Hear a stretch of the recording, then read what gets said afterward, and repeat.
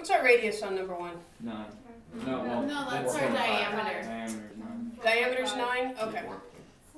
So if the diameter's 9, what is your 4.5. radius? 4.5. Alright, so to find the area of a circle, because we want to find the volume, right? What's our formula for volume of a cylinder? Area of the bases times the height. So area of the base times the height. So the area of this base is going to be pi r squared. So that's going to be equal to 4.5 squared times pi. Alright, remember our quick trick for multiplying numbers that end in 5? So 4 times 5 is 20.25. So 20.25 pi times, what was our height? Yay. 11. There you go. Times 11. Go ahead and multiply those two out. Why can you multiply those? They don't have, they're not both. Oh, remember, it's when adding like terms, you have to have the same variable or the same unit, but we're just multiplying. You can multiply across. We could even multiply through by 3.14, but I don't like to do that. I like to leave it in terms of pi.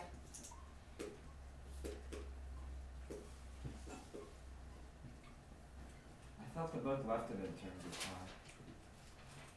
They do. Oh, So 222.75 pi. So that's going to give us the volume. So we want the area. So Times height. So area of bases. So you, yeah, area of base. What's area of base? What's height? plus area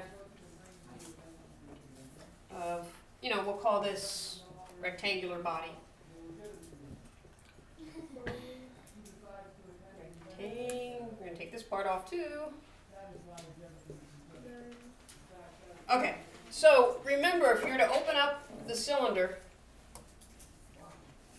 you get a rectangle, right? Right. And this part here, that part here would be what? 11. The circumference. The circumference, right. That's going to be the circumference. Oh, well, I thought you were going the other way. And that's 11. 11. Okay, so how do I find circumference? 2 pi. 2 pi r, so 9 pi, right? So the circumference is 9 pi. So that's 9 pi. So if I want to find the area of this, it would be 99 pi. 99 pi. 9 times How do we get 11. 99 pi. Mine is so long. Okay, so 99 pi. Now we just need to add the area of the two bases. We already solved for the area of the base for the first problem, right? So what was that, 20.25 pi? So 40.5 pi? So it's 130. Where did you get 99 pi? So then it's 139 pi.